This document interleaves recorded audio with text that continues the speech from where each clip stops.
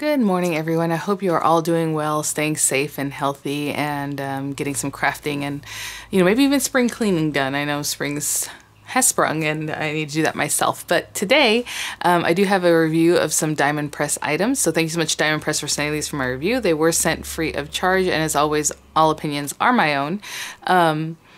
So what I decided to do is maybe I'll start reviewing some of the items that are already on hsn.com for the April 14th craft day, gearing up for that. So I know there are a few items already from Diamond Press there, and some of you guys said you've already ordered them. Of course, the Today Special, which would be the brand new marquee, will not be there until, I believe, just before April 14th. So I think Diamond Press, I put out an email saying that they should start being available around 10 o'clock Eastern on April 13th if you're wanting to really get, the certain color that you want to get in there. So I know I hear from a lot of you guys that you would like the gold to match the gold one you already have, so that's a popular one.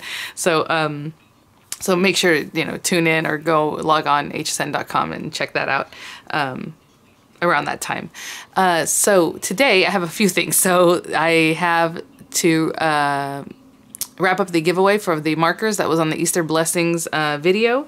The Easter Blessings video, I have the card here that I had made, and Diamond Press was nice enough to give away 3 sets of markers on that video of their markers that I used to do this background with. So I am going to do the results of that giveaway right now. Okay guys, so there were 207 comments and sorted by the newest first. So number 207 would be this last one here by Marla, and the first one would be the first one. So let's go to random.org, and it chose number 182. And if I go back to the comments, number 182 was Jody Elaine Weinbrenner, who says, "Enter me, please. Thank you." Right here, Jody Elaine Weinbrenner, you won a set of markers. Then the next one was number 4, which I thought that was kind of fun because that's an early entry. And that one was Melissa Bryant, who said, "Enter me," right there, Melissa Bryant. So you also won a set of markers. And the last winner here was number 116, right in the middle or so. And that was Nazira Rowley. It says, "Just lovely. Please enter me. I would love to make some cute cards just like yours." So thank you so much. That's really sweet. So ladies, you all 3 won a set of markers. And I will have my email in the description box that you can email to claim your prize. And I'll get your information over to Diamond Press.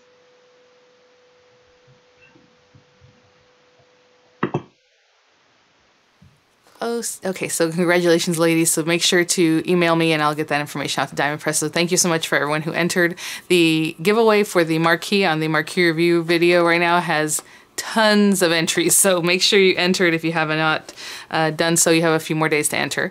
And then today I'll also be giving away, you know what, I didn't even think about what I was going to give away. Let's give away 3 of these stamp mats.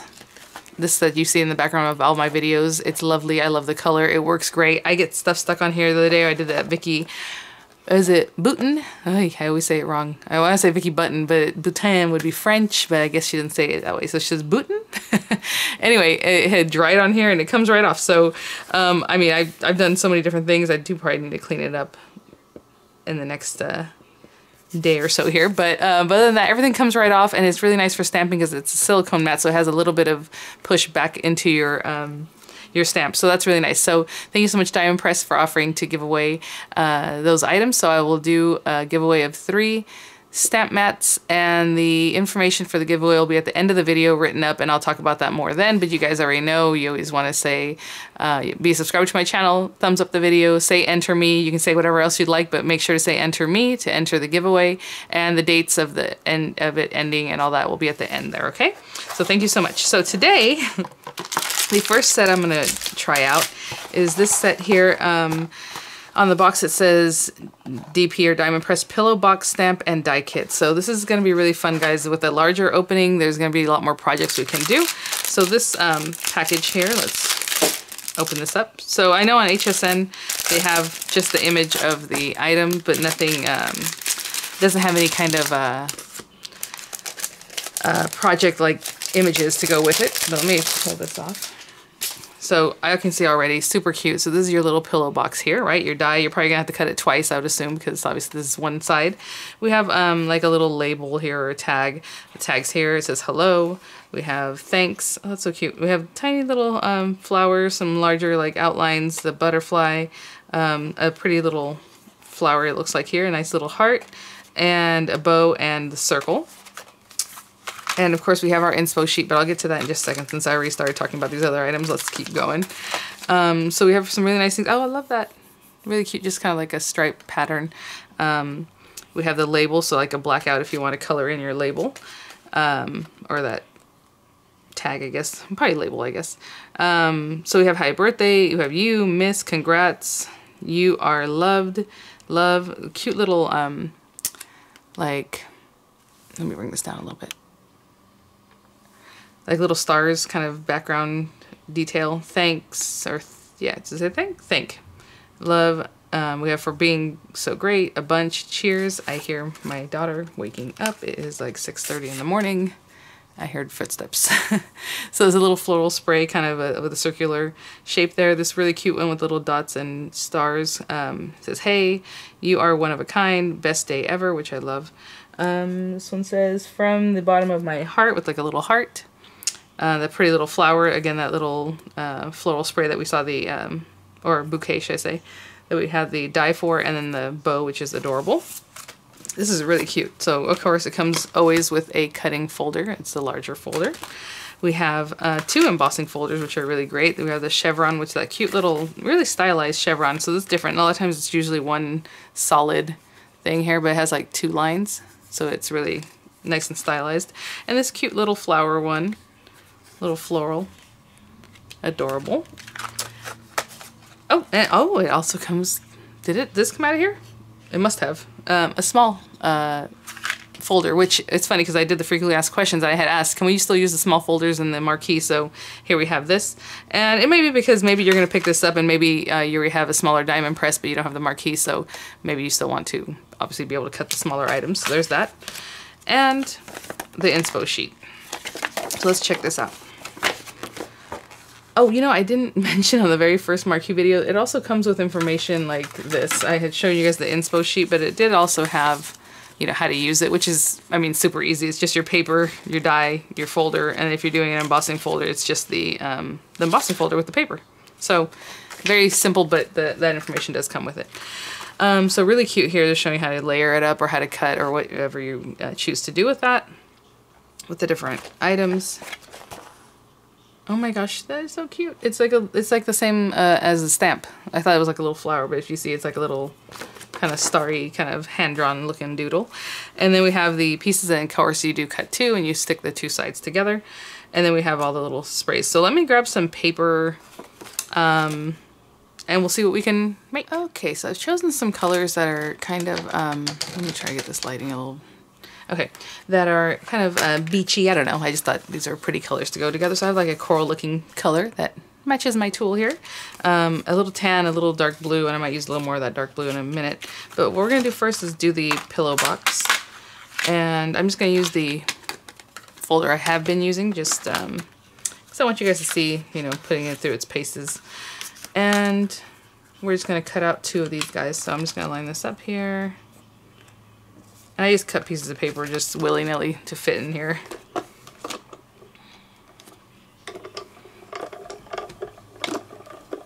And to be honest, I probably could have cut both of them at the same time. But they do have score marks that I do want to show up on each one, so I'd rather just do them one at a time. But hopefully you can kind of see the score marks on there. And this is very thin recollections paper, so there's a score mark there, and on the side. And I'm also going to emboss this. A lot of times when you emboss something that has score marks, it goes away, the score marks. So what we're going to do is really make sure our score marks are there, and then we're going to run it through and see, hopefully that works, you know. So let's do the second one.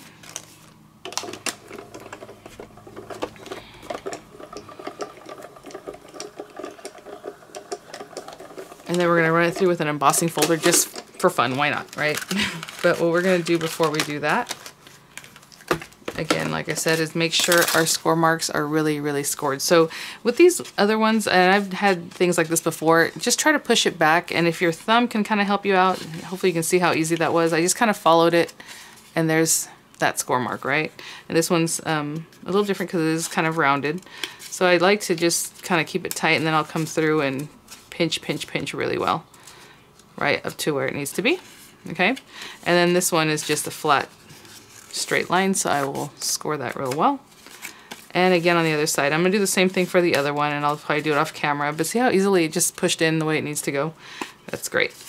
So I'm hoping when I do the embossing it does not go away completely, because we do need those lines to show up. So I'm gonna use a little flower one, because why not? And I'm just gonna place our little guy in here. If the top and the bottom are just sticking out, you know, not sticking out, but like outside of the design area, that doesn't matter, because those are really much gonna be put away, that you don't really see them anyhow. So let's go. Oh, perfect. I tell you, because it feels like nothing's going on when you're doing it. It just rolls like butter. So it gave me my impression, but it wasn't so tight that it really got rid of all my score marks. So check that out. But make sure to score them first, just so you have that extra deep scoring, right? And I'll do the same thing for this guy. And I'm gonna make sure to emboss it the same way I just did it, because these two need to stick together. So if I embossed it and this one's backwards, the embossing is gonna be depressed on one side and embossed on the other, you know what I'm saying? So make sure when you go to emboss it that it's facing the way you want it to go. I'll be right back. Okay, I have my two pieces. I'm gonna take a minute to glue these. Because I did the embossing, it's gonna have like some nooks and crannies and all that good stuff. So I'm gonna use a wet glue. So I'm gonna put some on one side here. Pretty close to the edge, this outer edge, because obviously you want it to stay together nicely.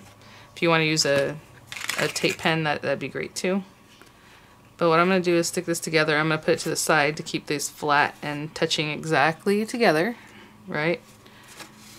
I really want that to stay nicely. So I'm just going to put it to the side and put like a little weight on it. And when I say put a little weight on it is literally just get something like this. Just anything to put on there and just set it on there to hold it down so that part starts drying. And then we'll move on to the next portion in just a minute. So the other things I wanted to add on here are going to be, I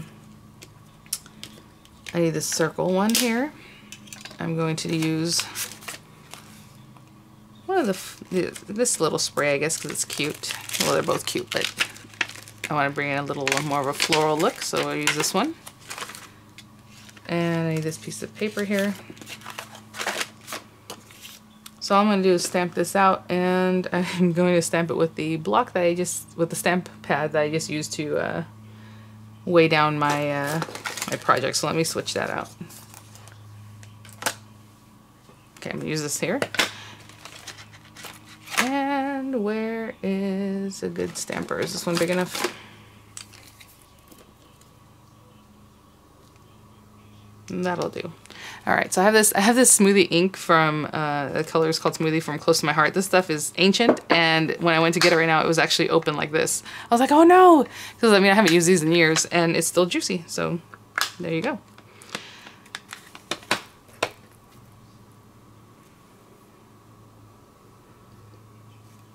Just making sure I got it all.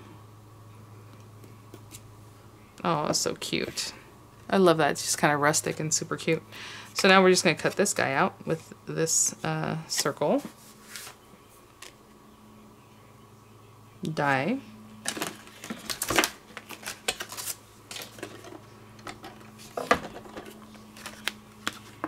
And again, you can tape it if you would like. I'm just going to hold it tight, so I think that's going to be good enough.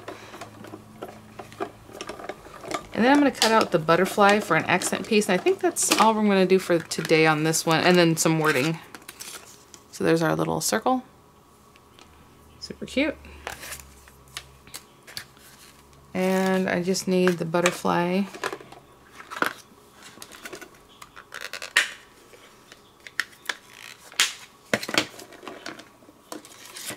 And literally I'm just going to take an extra piece of this coral that I had just cut earlier. And then that one. Let's put our ring back. I always try to put everything back. Oh, They are going to have some nice storage binders and panels, guys. So like I showed you in the Today Special Value that they came with those cute panels and the pockets. You will have a view of those very soon. So I like that. So I'm going to use the coral with the butterfly on top and then the blue for the background of the butterfly.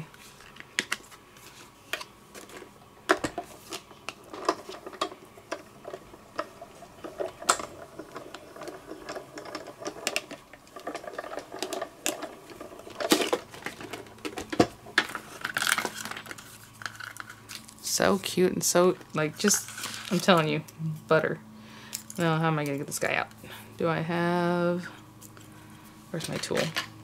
So I always look to see if they have a place to poke it out, and this one does. That's good. So right in the middle, it has two little holes. You can poke it right out. Sometimes people or companies make them where you don't have a place to poke it out. It's just the place to kind of, the holes are there from like where they cut out the other images or the pieces, but there's nothing to help you, so you have to kind of gouge it out, which is never that fun.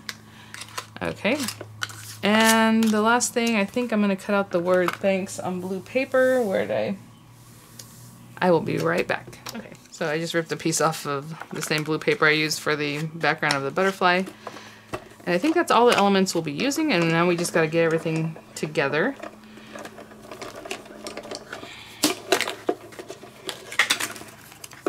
Nope. I'm like, where'd my die go? Here we go. Oh, this is so pretty and delicate. Look how small that is. So pretty. Again, let me see if I can poke this thing out. Oh, very smart. There's a few different places I can poke it from the back. So there you go. Look how delicate that is. So pretty. Okay. So let me close up just a little bit here. And what I want to do is add the thanks to my little circle here. And again, however you like to do it, sticker maker, spray the back of it with adhesive. I'm just going to use this glue. It's tacky glue inside a little tiny precision bottle.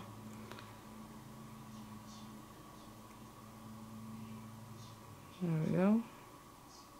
Now I'm wondering what happened to that little girl. I heard pitter patter little footsteps and she did not come down. All right. A lot of times the kids will hear me talking and they know I'm making a video, so then they just decide to stay in their room because they know Mama needs time. So with this one, I'm going to kind of just puff up the wings a little bit. You guys know I always like a little movement. If you want to stick it down completely, you can always do that. And I'm going to place that on here.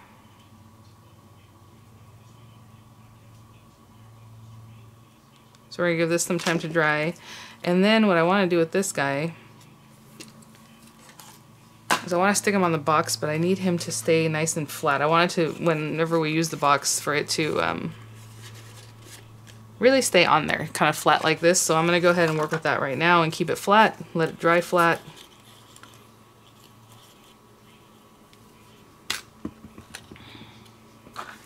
And then we'll finish up the box. And I'm doing it in the direction I am. I mean, you can put it sideways, right? The reason I'm doing it this way is because